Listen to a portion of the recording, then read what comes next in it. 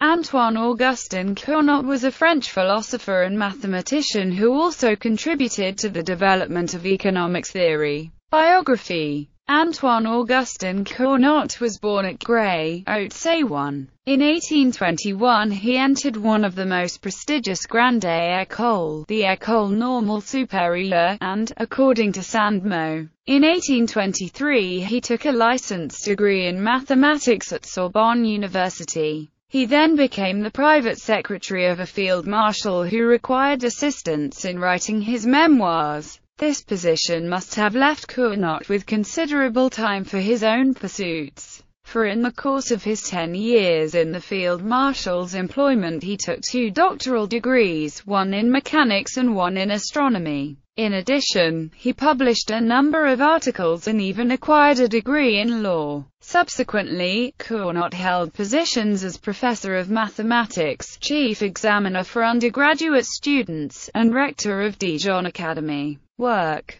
Cournot was mainly a mathematician, but did have some influence over economics. His theories on monopolies and duopolies are still famous. In 1838 the book Researches on the Mathematical Principles of the Theory of Wealth was published, in which he used the application of the formulas and symbols of mathematics in economic analysis. This book was highly criticized and not very successful during Cournot's lifetime, and he did try to rewrite it twice. But it still has influence in economics today. Today many economists believe this book to be the point of departure for modern economic analysis. Cournot introduced the ideas of functions and probability into economic analysis. He derived the first formula for the rule of supply and demand as a function of price and in fact was the first to draw supply and demand curves on the graph. Anticipating the work of Alfred Marshall by roughly 30 years, Cournot believed that economists must utilize the tools of mathematics only to establish probable limits and to express less stable facts in more absolute terms. He further held that the practical uses of mathematics in economics do not necessarily involve strict numerical precision. Today, Cournot's work is recognized in econometrics. He was also a teacher of political economy and mathematics to Auguste Walras, who was the father of Élie-Écoute-Owen Walras. Cournot and Auguste Walras persuaded Élie-Écoute-Owen Walras to try political economics.